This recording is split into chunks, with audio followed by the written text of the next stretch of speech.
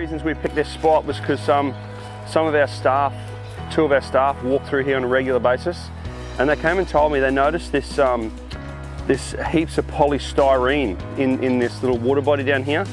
So you can just see it down there. It's actually, what it actually is it's a bean bag that has gone into the water somehow, and it's split, and there's just polystyrene everywhere.